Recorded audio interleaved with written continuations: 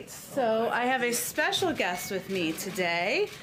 Joining us in the briefing room is actress and multi-platinum recording singer-songwriter Olivia Rodrigo, who traversed red lights and stop signs to see us.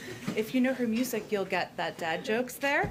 And we just want to thank you for using your platform and your voice for elevating the important issue of young people getting vaccinated. She's here today to meet with the president and Dr. Fauci later this afternoon, but she agreed to come say a quick hello to all of you first. With that, I'll turn it over to you, Olivia. Hi.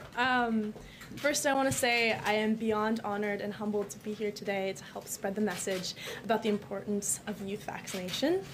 I'm in awe of the work President Biden and Dr. Fauci have done and was happy to help lend my support to this important initiative.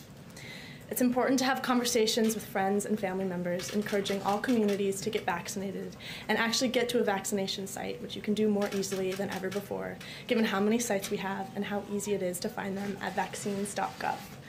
Thank you, Jen, for having me today, and thank you all for helping share this important message. It's so appreciated. Thank you. Okay. Thank you, Olivia, so much for joining us. Good luck with your great day. Okay.